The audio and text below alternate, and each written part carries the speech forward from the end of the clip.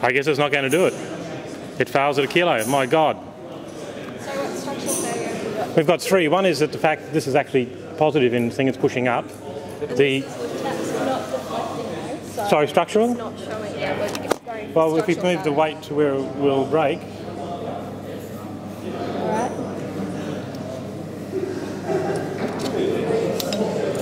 Push it up now.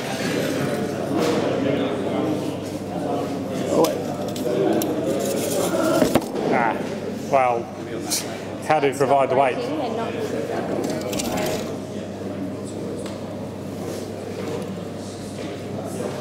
No. There is a deflection. Give it time. Yeah, but you're holding it on an angle that you wouldn't have had it up at. That would actually be the same weight if it was at any angle. So it's deflecting a little bit, but it's not breaking, guys. You're not. Put that to the end where it would be. So after 10 minutes, that's it. Yeah. It's going. Did not lift mass. So is this a design member? Remember how I said last week that it's not actually a part of your truss? But it is designed to fail at 950 grams to protect the truss. So you have done the calculations for materials. Yes, we tried it 4 different ways, and that's the only way we get it to break it exactly. And you saw how close that was to not breaking.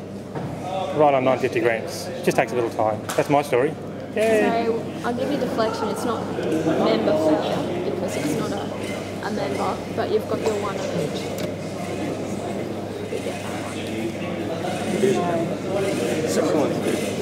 Well done, guys. I'll get you to clear off. Yes. And get the next group in.